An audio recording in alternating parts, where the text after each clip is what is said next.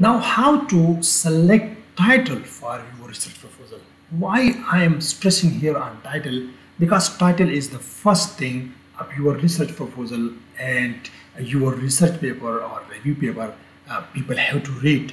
So if your title is attractive and contain information, so the reader, the community member will think that the rest of the proposal will be fine and good. So this is why title is very important.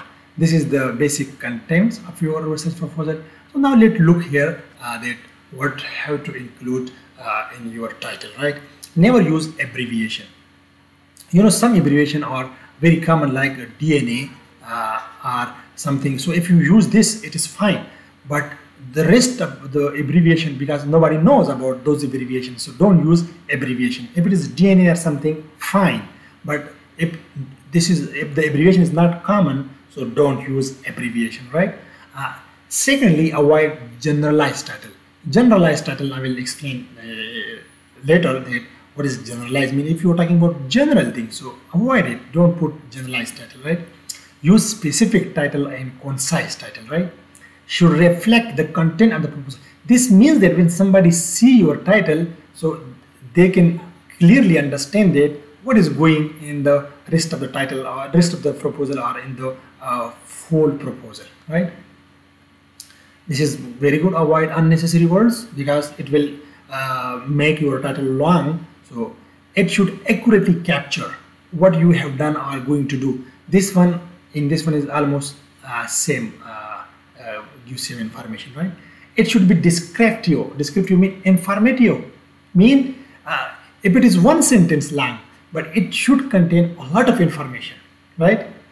It convey the main topic. This means that the crux of your research proposal, so that people can easily understand it, what is there inside the research proposal.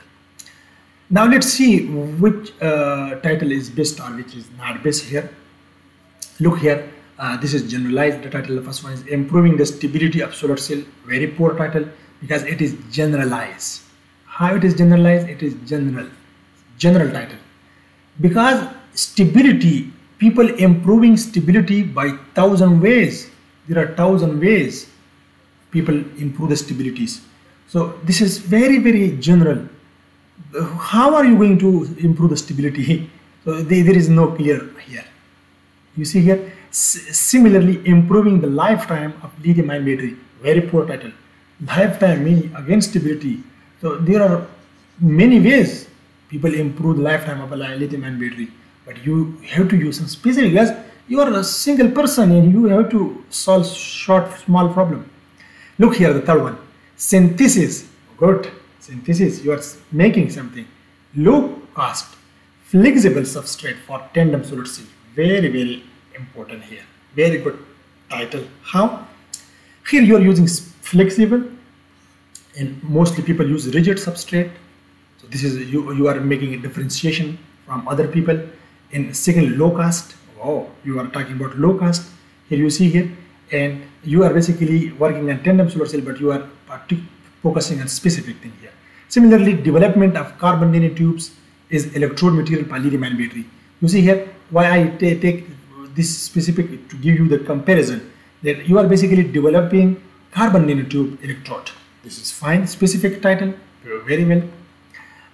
The last one is basically development of lab scale perovskite based solar mini module. Very good, 100% good title. Why? Because here you are talking about the mini module. Oh, people will think, okay, mini you can make a good, very good approach.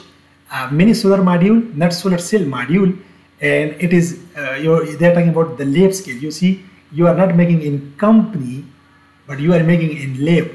So people will get attraction. You see here. So these are very fine titles, right? Now here I put one question here, that how to choose the best title for research proposal. So the answer is basically reading research papers. There is no shortcut. If you read more and more title, you can choose best title for your research proposal.